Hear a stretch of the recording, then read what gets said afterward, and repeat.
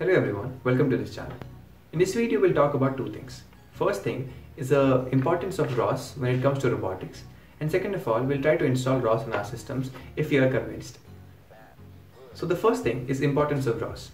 I have 5 different points which actually proves a point why do we even need ROS. So the first point is being most generic. That means ROS has almost all kinds of packages that you will need for your specific custom robot. Be it a biped, be it a quadcopter, it can be a submarine, it can be just a robotic arm as well. But it will have its own packages which will support you and make you feel comfortable with your robot, and you can actually control them much better. Plus, it also has the support where you can actually use Python or you can use C++ or you can combine them both to get the output. That is how ROS helps other developers to communicate between each other. Two platforms coming together, that too like Python and C++, is a great thing. Second point is simulation tools. Now ROS has very powerful simulation tools. For quadcopters it has a different tool, for bipeds it has a different tool, for robotic arm it has a different tool. All the tools are interrelated and helps you understand your robot much better. So third point is lightweight. ROS is approximately 200 MBs currently. That means any system which can hold 200 MBs and has good enough processing power to process the things that you want to process in for a custom robot, it'll actually hold. That means a Raspberry 3 Plus or a 3 or maybe 4, which has come recently, would actually support ROS very well. You just have to customize your kernel a little bit and tweak a little bit here and there to give ROS its own space to expand. Fourth point is the compatibility with other robots. So nowadays, since 10 years, ROS has come into the market which is more into industrial. So ROS is not well maintained platform, but as in when you take the ownership and start building your own packages onto it and start testing them, it is a very good platform to make multiple robots communicate with each other and have one robot intelligent enough to autonomously walk from one point to the other or fly from one point to the other. That becomes a big challenge. That was a big challenge like 10 years back, but now ROS has made it easier for us. So fifth and the final point, but not the least, is a permissive license. So ROS works on BSD format or BSD license. That means you don't have to have extensive license agreements, or it's a very minimal license agreement if you want to have to redistribute your software and use ROS in your systems or your robots. So that is the 5 points which makes ROS very special and better than any other platforms currently for robotics. So now if you're convinced enough that your robot needs ROS to become better, let's try installing ROS in your system and see how it goes. So I have installed Ubuntu 18.04. People say that ROS cannot be installed in 18.04. That is not true. That is why we have ROS Melodic. ROS Melodic has been made to be compatible with Ubuntu 18.04, which is Bionic. To start installing ROS, let's go to their official website and check what they have given. Just search for ROS install Melodic and we'll go to ROS Wiki.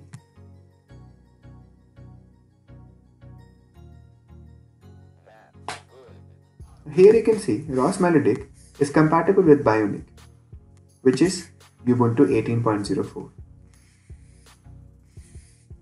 And before installing, do remember, open up your terminal by pressing Ctrl Alt T and go back to Home. If you don't do this, you'll face problem while building the projects. Don't forget. After this, we have to connect our system to ros.org and start getting data. To do that, first let's tell the system that we have to connect to ROS Cloud. Enter your password and done. Now we have to connect to the server with a specific generated key. This particular command will generate a key for our data transaction. Done. Now we'll just update our system to whatever changes that we have done in basic transaction of data.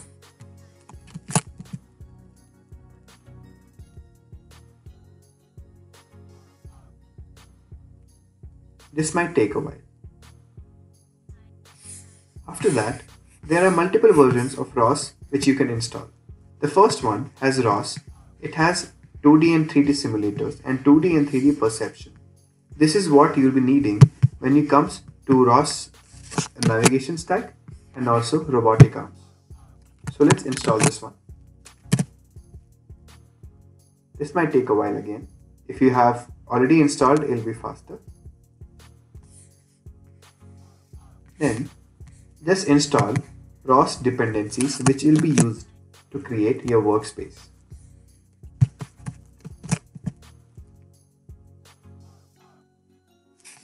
Then update your ROS dependencies.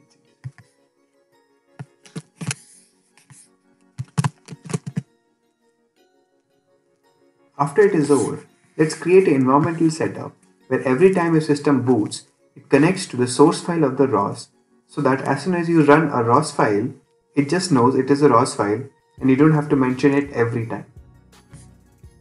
To do that, copy this command and run it in your terminal.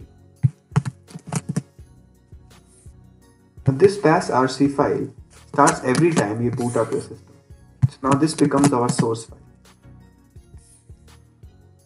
Now just install the basic dependencies you might need for ROS Essentials.